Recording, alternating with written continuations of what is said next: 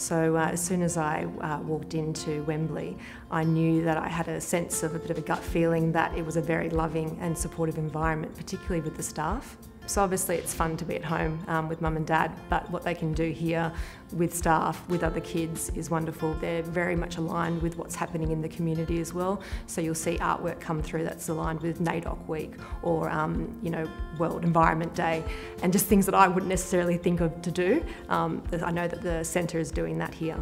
The communication works both ways, so I'm able to let staff know if there's a particular interest of my children at that moment, and they're able to take a hold of that. So it's very dynamic in that it goes back and forth, and they've got lots of ideas how to nurture what their particular interests are at that time.